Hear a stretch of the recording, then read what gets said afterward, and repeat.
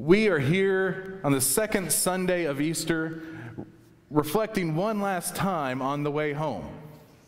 And how do we get to the way home? We've gone all along that line until we reached the point last week where at the resurrection we reflected on the women in Mark who encountered the young man in the tomb saying that Jesus had rose from the grave and they needed to go to the disciples, where they had the reaction of, "Come again?"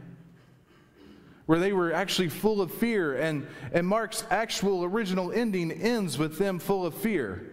And while we know that they must have gone on and told the disciples because of what would come of the church in the days to follow, that the book ends there as if to leave the readers or the hearers of the gospel with a question: how will you respond to the good news that Jesus is resurrected?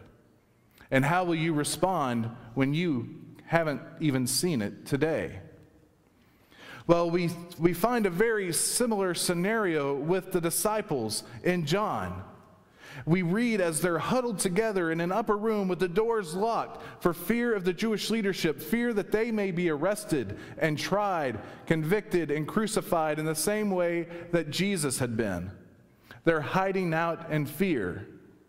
We know at this point they've started to hear the news that Jesus has rose from the grave, that Jesus is resurrected, that death could not overcome the love of God at work in this world. But yet they're hiding away until Jesus comes to them and says, "Peace be with you," and shows himself to him, including the marks in his hands and in his side.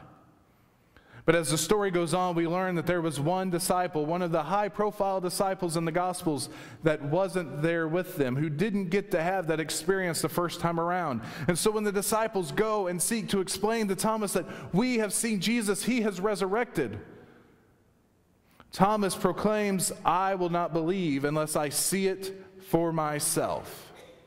I will not believe it unless I can touch his hands and put my hand in his side.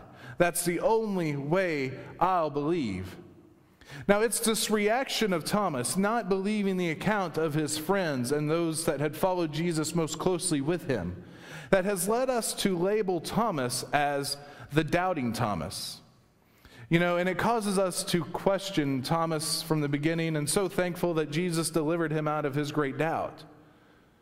But I wonder if there's not more going on with this story, because the reality is Thomas is simply asking for the same experience that the other disciples around him had had.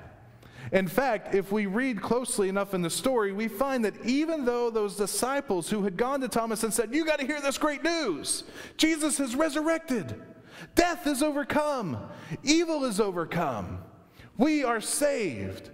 Even though they went and proclaimed this good news to him, they're still locked away in that upper room for fear of the Jewish leadership and fear that they might be arrested, tried, convicted, and crucified. So Thomas is there with them, having not seen what they've seen, but their behavior, even though they have seen and even though Jesus breathes the Holy Spirit upon them, Thomas is simply in the same place they are. They have yet to lead with the good news out beyond the locked doors. But yet when Jesus comes, appears to them again, and says to them, including Thomas, "Peace be with you." And he approaches Thomas and he says, "Look at my hands. Put your hand in my side." We know Thomas responds at that moment, the first time in the book of John, as has been anticipated throughout from the prologue, in which we know that Jesus was the Word, and the Word was with God, and the Word was God, that anticipated proclamation comes forth from Thomas's lips, "My Lord and my God." In that moment, Thomas recognizes Jesus for who he fully and finally is, the Lord and God of all creation, at work in this world to first bring it into existence out of God's love, the triune God's love, that wished to be shared with the creation that would come to be. But now here's Jesus, who has come into this world as creator, redeemer, and savior, sustainer, to renew the creation, to save creation from everything that's come upon it because of the rebellion of humanity. And here Thomas proclaims that as a reality, my Lord and my God. And it's at that moment, followed by continued teaching by Jesus, that now we will find the disciples beyond the locked doors. So maybe more, instead of looking at Thomas as the doubting Thomas who wasn't as faithful as the other disciples up until this moment, maybe we need to see Thomas as a kind of leader among the disciples, the one who would proclaim the risen Jesus whom he encountered the way the other disciples did, and would proclaim him as my Lord and my God. And then perhaps was part of the reason that the early church advanced beyond the locked doors and the fear that gripped their heart, despite the fact that they knew that Christ had risen from the grave. So maybe we should actually, in a way, want to be like Thomas. Maybe we want to have such an encounter with Christ, even though we won't have that literal encounter with the resurrected Christ like the disciples and Thomas and the women who took the word to the disciples had. We won't have that experience. But we will have the experience of the Spirit at work among us, the Spirit touching our hearts, the Spirit opening our eyes to God's work in this world. And that experience will be one of resurrection. That experience will be one of encountering the resurrected Christ in a different way than the disciples. But we can be like Thomas. We can cast aside our fear and we can proclaim that Jesus is my Lord and my God. And we can go out beyond the locked doors to share the good news with all the world, while embracing the teachings of Christ, as the disciples did following Thomas's proclamation. So maybe we actually want to be a little bit like Thomas, even though we don't have the option of sitting around and saying, I will not believe unless I can see his hands and put my hand in his side. Because we know that we are blessed for believing though we haven't seen. And the story of the disciples and Thomas, it brings us to an encounter with two promises that Jesus makes in the Gospel of John being fulfilled. The first is Jesus' proclamation, Jesus' assurance to them, peace be with you. This goes back to John 14:27, where he is explaining to the disciples that peace I leave with you. You will have peace if you are in me. Now, they go through everything that takes place in the passion of the Christ, the scattering of the disciples, wondering what's going to be next, hiding out in that upper room, and here that promise is fulfilled. Jesus is coming to them to assure them and saying, peace be with you, while at the same time breathing the Holy Spirit into them and saying, as the Father sent me, now I send you. So we can embrace the peace of God with us, despite the struggles, despite the sorrows of this world, despite the resistance we may face when we go forth and proclaim the good news that Jesus resurrected from the grave and is Lord and God, knowing that God is by our side, and knowing that even though the Lord and God that we worship is the crucified one and did die, that death has been overcome through the resurrection. And know that any suffering that any Christians anywhere go through, be it in Egypt or Pakistan or anywhere in this world where they come under persecution, whether we would one day come under persecution for our faith, we know that we can continue to proclaim the resurrection and the fact that Jesus is Lord and God, knowing that those threats of death have been overcome in the resurrection, and that God's love cannot be stopped by any such threat or temporary reality of death. Now, the second promise is the coming of the Holy Spirit. Jesus, in chapter 14 and 15 of John, tells the disciples, I will send the Spirit, the advocate, the comforter, the teacher. And the Spirit will be with you, even though I no longer will be. It is the Spirit that brings us in touch with our Lord and our God. in Jesus Christ, in God the Father in heaven, in the triune God, Father, Son, and Holy Spirit.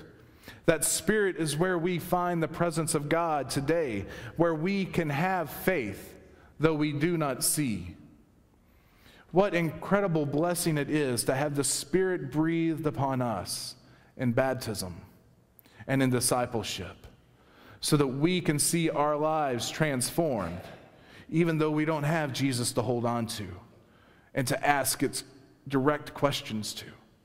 Knowing that by study of His Word, through prayer, through communal accountability, through having the faith that's given to us by the Spirit to step out and risk-taking mission, we can encounter the Spirit and be given a new and growing faith each and every day of our lives.